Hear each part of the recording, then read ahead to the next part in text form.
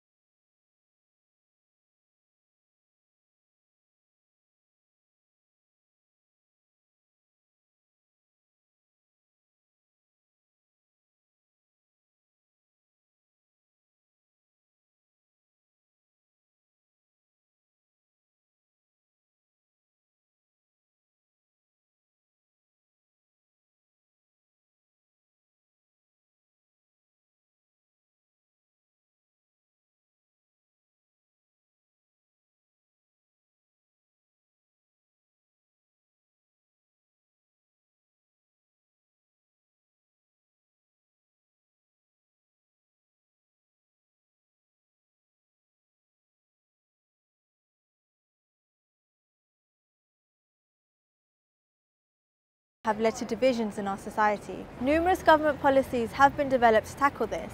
However, the effectiveness of these policies have been questioned. For example, David Cameron's attempt to engage the Muslim community, and especially Muslim women. His comments on the perceived stereotype of submissive Muslim women were proven false by a large backlash on Twitter and other social media. In order for us to challenge negative stereotypes and prejudice, we must ensure that all women from all backgrounds have equal opportunities.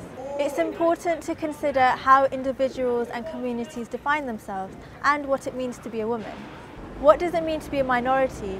But more importantly, how do we effectively forge links between communities and build more resilient women?